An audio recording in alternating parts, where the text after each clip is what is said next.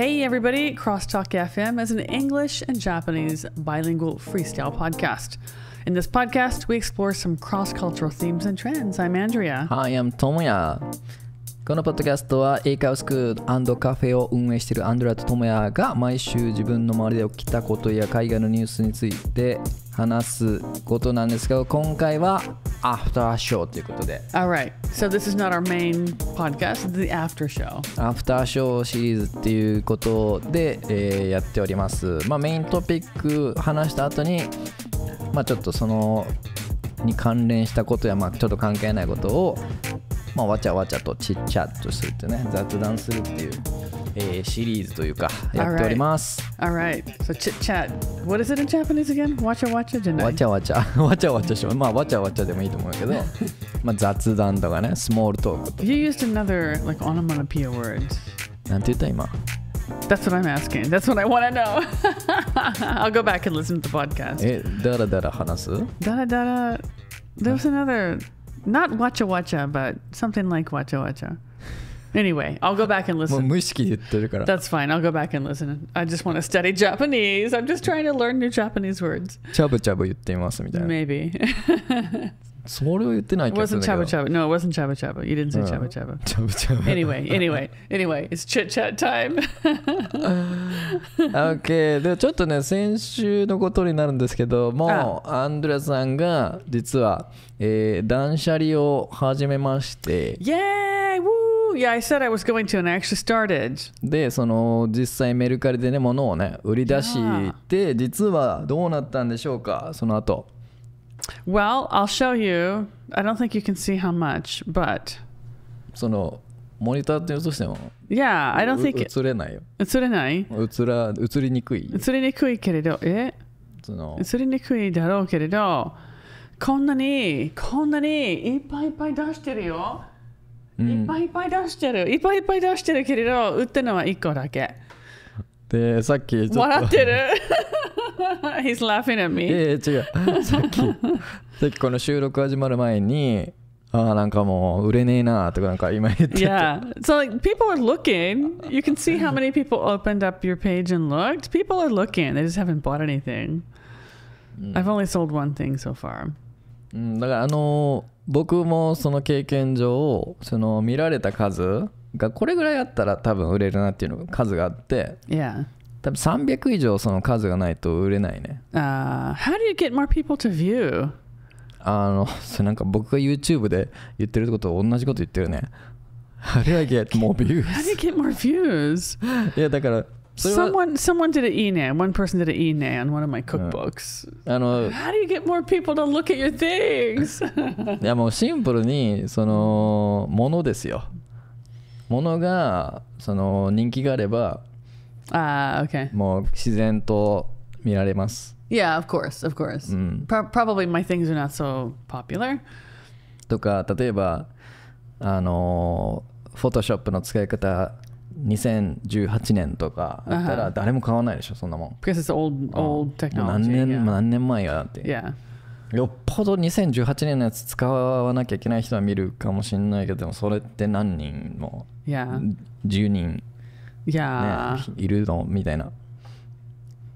だからそこが多分300以上見られないと僕の感覚ではね、多分1回も買われないな。300もちょっと最低限だから。Okay. 微妙かもしれない。で、しかもその値段を下げればじゃあそのビューが増えるのかっていうと、メルカリのね。Not really though. 増えないね。増えない。だってそもそも探してるパイが少ないからね。Yeah. だからもうある程度人気のもの、人気というか需要がある、デマンドが。Well, yeah, that's probably the main problem because I'm just getting rid of things that I don't need and that I've had around my house for a while. So they're probably not super popular things. だからもうそういう売れないときはもうただで誰かにあげるとか、そのジモティーで誰かにね持って行ってもらうとか。シック。もう最悪は捨てたりね。Yeah, so what I kind of decided to do, not like I don't have a strict deadline, but it's middle of July, so I'm starting to put things up. I'll leave things on for maybe a month or two, And then like towards the end of summer when I start having to get busy with work again, I'll just take everything and sell everything that's left at the used bookstore or something. Used bookstore でもいいけど、まあ You don't get much money is the thing. I can get a little more money on Mercari. でもなんかすごいな、古いものを過ぎたらなんかあんまり買い取ってもらえないとかも。Oh yeah, yeah. When I've sold like used books before, if it's a magazine that has it's an old magazine, they won't buy it. 処分しますみたいな感じ。Yeah. Yeah. And it's like, well, if that's the case, I'll shogun it myself and get some recycling points. そうだからそうなるだったらもう自分で捨てた方がいいなっていう。Yeah, at least you can get recycling points. Right. Recycling points. From the trash dump place. まあね。Right.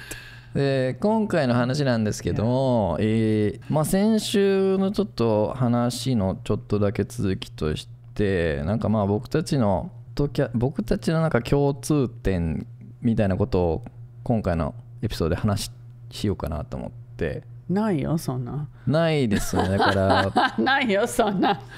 We don't have anything in common.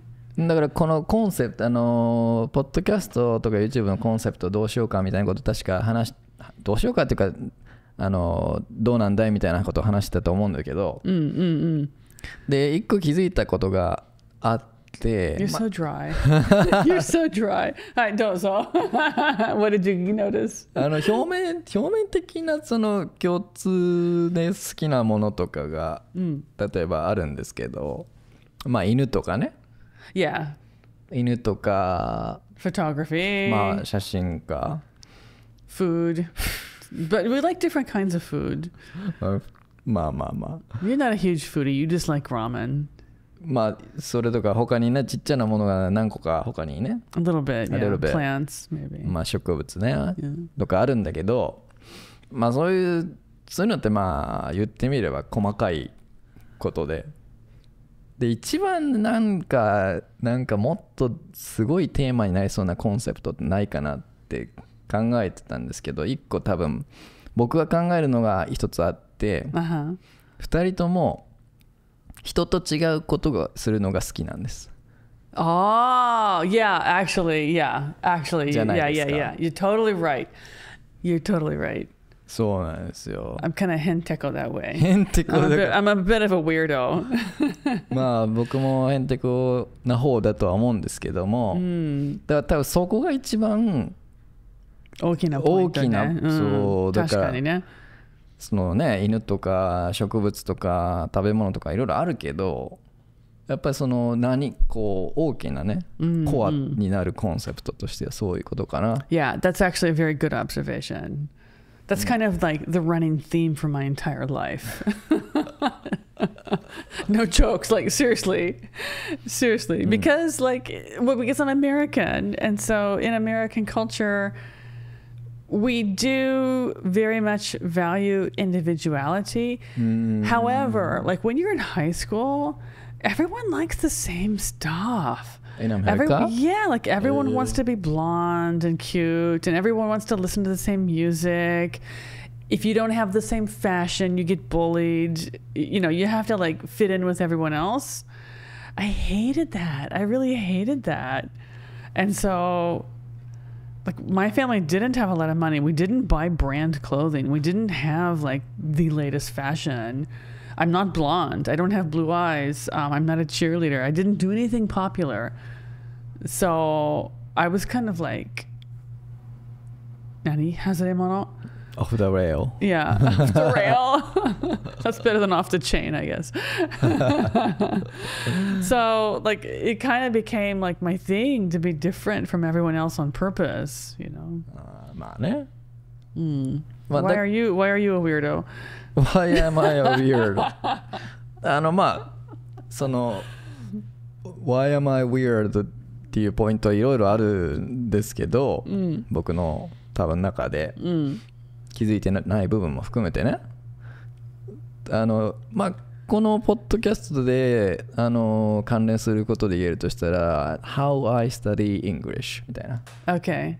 How you studied English. Okay. For me, it was the fact that I that I studied Japanese, period. アンドレさんの場合だと how she studied. How じゃなくて the fact that I studied Japanese. 勉強の仕方じゃなくて日本語を選んだだけで。そういうことそういうことね。Because in America, everyone studies Spanish, German, and French. No one studies Japanese. It's too weird. It's too difficult. You know, it's too far from America. アンドレさんにとったら、アメリカ人にとったらと言ったらいいですかね。その日本語を勉強するってことを選んだこと自体がもうおかしい。最初からおかしい。How did you study English though? Like, what is the weird or the different point there? わかんない。僕は普通だと思っているし、今でも普通と思っているんだけど、もしかしたら人と違うかもしれないなって思ってるだけで、なんか特別不思議なことをやってるわけじゃないからね。先にディスクレーマー言うと。Well, I don't know. Yeah, I mean, yeah, but no. Yes and no. だから僕がその英語を勉強するっていうのは、別にみんな英語勉強したいって思ってるよね、日本人の間だったら。Yeah, I feel like there's a lot of pressure on Japanese people to study English. で、別に英語を興味を持ったのは多分中学生ぐらいだと思うんですけど、で、普通にみんなと同じ嫌いになって、嫌いっていうか面白くないなみたいなテストの点が良かったら良かったなみたいなぐらいのそんな程度で、でもちょっとアメリカのビートルズっていうアメリカ人その時はアメリカ人だと思ってたビートルズはかっこいいなと思って。All the British are like, what? What? The Beatles are not American. アメリカ人ビートルズのアメリカ人かっこいいなって、それぐらいよ。それぐらいやな。イギリス人なんだけど。Oh my God, I'm dead. 分かるんだよ、そんな中学生、高校生。中学生はね。高校生になったら分かるけど。Yeah. あとね、そういうアメリカの音楽かっこええとか高校生になって、だんだん英語が気になりだして、勉強し始めたのが大人になってからだから20歳超えてだから、okay. それまではなんとなく英語喋れたらかっこいいなみたいなわい英語喋りていいなみたいな、okay. なんとなく思うだけで別に実行も何もしてないっていうね。それが何年も過ぎて英語を20何歳かで勉強し始めただと思うんですけど、そこから勉強し始めたのはよく聞かれるんですよ。僕ら英会話スクールでね、とかでたまに来られる、たまにっていうかたまに質問がね来るんですけど、僕に対して、どうやって勉強されたんですか？ Yeah, actually you get asked a lot. You get asked quite often. アンドレアさんに聞かれないよね。聞かれないね。How did you study English? 失礼だよね。Yeah, how did you? They don't even ask how did you study Japanese. They're not interested in that. 確かに。こんなに上手なのにね。Yeah, 別に興味がないんだろ。That's fine. でもみんな You don't have to be interested. みんな英語を喋りたいから来てるわけであって、Yeah. どうやって勉強したいのか聞くのは自然ではあるんだけど、どうやってって別に普通に地元の近くにあるその個人の人がやってる、外国人の人がやってる英会話教室が近くにあったから、そこに何年か行っただけで、その人は別に特別いい先生だったとかではないし、多分今考えるとね。That's because you saw me teach. And I blew it out of the water. そうで、アンドレさんの I'm joking. いやでも実際そういう部分はあると思う。Really? Thank you. I was joking. 1年目はね、そのテキストとかそういうね、ものを使っていろいろやってたんだけど、でもその2年目ぐらいからか、その前からか、もう完全にフリートークみたいになってしまって、okay. それはなんでもう今となっては覚えてないけど、そういう流れになって、でそれが 2,3 年続いたかなっていう感じで。Oh wow, but you still kept going. Good for you. そんなもんですよ。だから2年目3年目ぐらいからはトータル3年ぐらいいたんですけど、そこに勉強で。勉強しに行ってたんですけど、2年目以降はそういう風にテキストブックでどうこうしてないから、むしろだから文法がグラマーがちょっとむちゃくちゃだったと思うんだけど、今でもそうですけど、でアンドラさんの授業レッスンの風景を見ていると、まあちゃんとやってるな、これがレッスンかと思って。Thank you. 感動しました。I got emotional. Thank you. I mean, everyone probably has their own way of teaching and their own policy. そうね。それは。Yeah. でも Thank you. I appreciate you saying that. ちゃんとっていうか、まあこれがレッスンなんだと思って。ありがとう。嬉しい。I'm very happy. だからまあ僕がI have to buy you lunch tomorrow now. そう考えると、だから僕がやってたことって、まあちょっと違ってたというか、それがいいか悪いか別にして、まあ2年目がいきなり2年目かどうかは分かんないけど、なんか途中からフリートークだけでね、その好きな、例えば僕当時アップルマニア、アップル信者っていう人だったんででもアップルのパソコン高いから買えなかったんだけど、ワナビーだったんです。ワナビー、アップル信者。ワナビー、yeah, that's a good word to remember. ワナビーになりたかったの。で、その人はまあある程度ね、お金持ってたから、先生はね、そのパソコン、Mac のパソコン買ってきたよとか。わ、めっちゃ自慢しとっただけだろ。He was just bragging. He was just bragging to you. 自慢されてて、いやでもうわめっちゃいいっていう風に話を1時間やって、はい終わりっていう終わりっていうかまあそんな感じでまあその代わりちゃんと自分でそのこういうことが言えなかったなってメモして、でちゃんと家で考えて、次はこう言おうみたいな、言えるようになるね。でわざと言ったりしてね、次に。Okay. まあそういう風な自分でなんかやってたね。Okay. まあそれが最初かな、勉強し始めた。まああとそのなんだろう、まあ何年かその後にね。まあやっぱ時期によって勉強の方法って変わるもんだと思うんですけど。Yeah, sure. I mean, everyone goes through phases. Yeah. だからその後はまあいろんなやり方があったりなかったり。今ではこういうふうにね、ポッドキャストなり、ね、YouTube でなんか やったりするので、その中でまあちょっと勉強してますけどね。勉強というかまあなんかこれ間違えてたなとか。Yeah, that counts as study. That counts as, brushing up. そうね。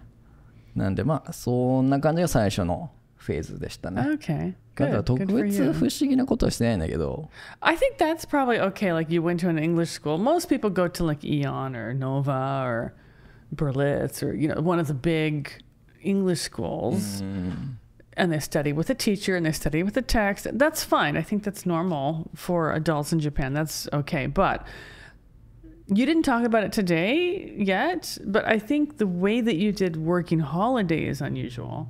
You went to working holiday, you went to Australia. Yes. And when I talked to when I talked to my students here who were going on working holiday, all of them say that they're going through an agency and they're going to go to a language school for the first 3 months, and then after the first 3 months, then they're going to ask the agency to help them find a job, and they'll start working in Australia. But you didn't do that. You didn't use an agency, and you didn't go to a language school. You just went and started working, right? Basically, it's yes. It's like ぶつけ本番ね。本番ぶつけ。でもその前に何年か勉強してたけど、3年間ね、Yeah, of course. 英語を喋れるのかもしれないっていうのは分かってたから。かもしれない。本当にそのかもしれない。そんなぐらいの程度の。But you didn't ask an agent to help you find a job. You went and looked for yourself, right? You found it yourself. So that's very, very different than what most people do. そうね。絶対にエージェンシーを使いたくないと思ってて。Yeah. 何のために行くんだみたいな。Yeah. っていうので、まあもちろんいろんな情報をね、ブログとかいろんな当時はなんか個人でやってるブログしかなかったから、まあそういうのチェックしたりね、okay. やってたんだけど、まあそれは話していると長くなるので、またいつか機会があれば。Yeah, working holiday theme. That'd be a good theme, actually. まあもし聞きたかったらいいねボタンを押してください。Or yeah, leave a comment. あんまりこの話って僕あんまりネットとかではしないようにしてきたんですけど、why not? なんかあんまり共感されねえなって思ってるっていうのは、だから面白いんじゃない？まあだからもしかしたら変てこ、まあだから変てこなんかもしれないと思いつつ、まあなんか結構そこから結構やり方が変わってきたけど、っていうかまあ英語を勉強するってあんまり思ったことないよね。なんかまあどうやって使うかみたいな。Okay. だからそこの考えは僕は違うなって思ってるんだけど、だから勉強するっていうよりはまあどうやってこの英語を使うかみたいな、そういうポイントオブビューで観点でね、okay. やってるから、だからまああんまりグラマーとか僕得意じゃないし、なんか細かいこと考えるのは好きじゃないんだけど、okay. まあでもちゃんとねそれは必要なことだから、もちろん今ではねある程度頑張ってるんですけど。 Sure, yeah, I think your grammar is pretty decent actually. I mean, no one's perfect. My Japanese is certainly far from perfect too. No one's perfect. We just do the best we can. That's good enough. そうね。まあでもアンドレアさんのなんで日本語を選んだかっていうのね、これはこれでまたすげえストーリーが。No, is it? Not so much. We should do an episode on that then. We'll do a different episode on that. まあこれも話すと若干長くなるけど。No, I can make it shorter. I can do a short version and a long version. Me too. Yeah. But I'm not actually studying at the moment. I mean, I live in Japan. I'm immersed in society. But for the most part, I get by pretty well. Of course, I hear words I don't know. Like I can't read all the kanji. I can read a lot of kanji. I can read quite a bit of kanji, but not all kanji. But I don't actually like make an effort to look up everything. I can mostly get by and understand, and I don't have any problems in daily life. Right. So, like right now, I'm not actively studying. Me too. So I should, but I don't really have a reason to be honest. I need to study more. I need to study how to teach English. That's more for me right now. That's more important, is teaching English, how to teach effectively to people who don't speak English. That's more important than me learning Japanese. Right. ある程度のところまでいったらやっぱね、英語でどうするかっていうところがまあ大事になってくるかなと思うんだけど、これまた別の話になってくる。Yeah, actually, yeah. That might be a very interesting episode. まあそこはね、またどれか次のエピソードで話していけたらいいかなと思うんだけど、Alright. まあ興味があればthumbs up もしくはコメント。Yeah. お願いします。And if no one comments, then we'll just drop it and do something different. We'll talk about dogs. まあ犬のことを話すかもしれない。We'll talk about dogs. もうアフターショーなんでね、全く何も用意してない。That's fine. Yeah, that's fine. That's exactly how it should be. Right. まあこんな感じでアフターショーっていうね、もし、やっておりますが、もしねよかったらそのメイン、エピソードも聞いていただけると、もしくはアフターショーだけでもね、興味あるよっていう人はそれだけでも全然いいんでね、いう感じでございますが、今日もいろんなことを話してきましたね。Okay, shall we finish up today? Sure, that's all for this after show episode. But if you like this audio podcast, please be sure to subscribe wherever you're listening now. Ooh, that's a tongue twister. Please be sure to subscribe wherever you're listening now. Also, as Tomoya just said, please give us a comment. What do you want to hear about? And give us a review. Sure. And if you are tuning in through podcast, check our YouTube channel. We just started a new series called After Show. Which is this one? Yes. Yeah. これが今やったやつですね。It's a bit more casual and a bit more personal and a bit more fun. Maybe. This is CrossTalk signing off, bringing you English your way every week. Keep listening and keep shining. Bye, guys.